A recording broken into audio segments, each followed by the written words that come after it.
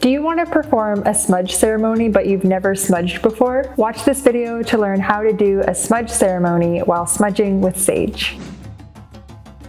I'm Mallory Graham from tribaltradeco.com. Be sure to subscribe and hit the bell so that you get notified when we post new videos every week on smudging and the indigenous culture. If you've never smudged before and you want to learn how to do a smudge, then we're here to show you how to do a smudge ceremony in 5 simple steps. We've helped thousands of people learn how to smudge and about the sacred medicines. So let's get into performing our smudge ceremony. There are 5 steps to know when learning how to smudge and how to perform your smudge ceremony. The first step for your smudge ceremony is to prepare for your smudge with a bundle or a smudge kit. A smudging bundle typically includes an abalone shell, like this one, or if you don't have a shell, you can substitute it with a copper or metal bowl of some sort, matches to light your sacred medicine, your sage stick or bundle, or you can also use loose sage,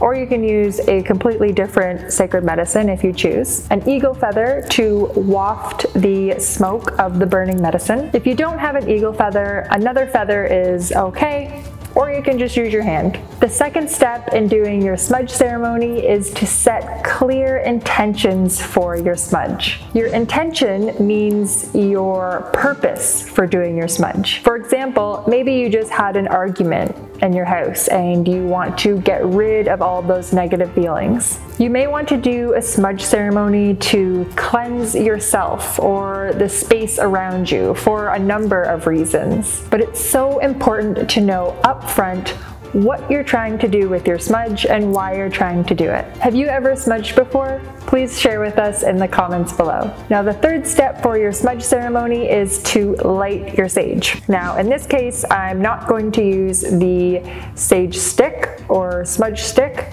I'm going to use the loose sage instead. So to start it, I'm going to break off little pieces of the sage and place it inside my abalone shell or smudge bowl, whatever it is that you're using.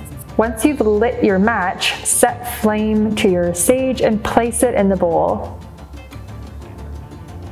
When you light your sage, let it burn naturally. Don't blow on it. Instead, use the eagle feather to spread the flame around and get your smudge going. Before you smudge anything, smudge your feather first to cleanse it so that it's been purified. You can do a smudge for so many reasons, but the most common is to get rid of the negative energy in a space and replace it with positive energy. So now that we've lit our sage, the fourth step in the smudge ceremony is to fan the smoke towards yourself and smudge yourself. My grandma taught me how to smudge, and what she said was that when you're smudging yourself, you smudge your head first so that you have only positive thoughts, followed by your eyes to help you see good in everything. Then you smudge your mouth to say positive things. Address your heart next to create positive emotions, love, and kindness. Finally, smudge the rest of your body for physical health. When you're smudging yourself, focus on those feelings that you set out as your intentions from the start.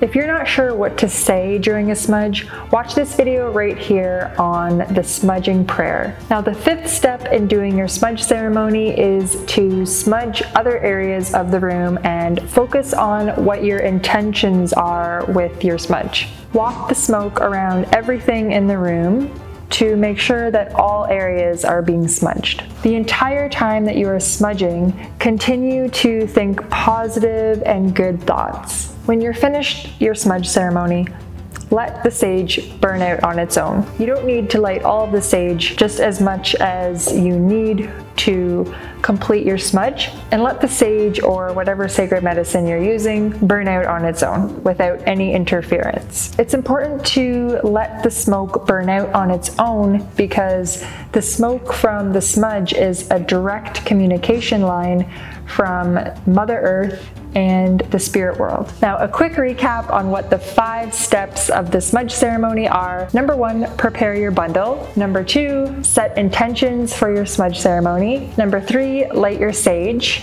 Number 4, smudge yourself.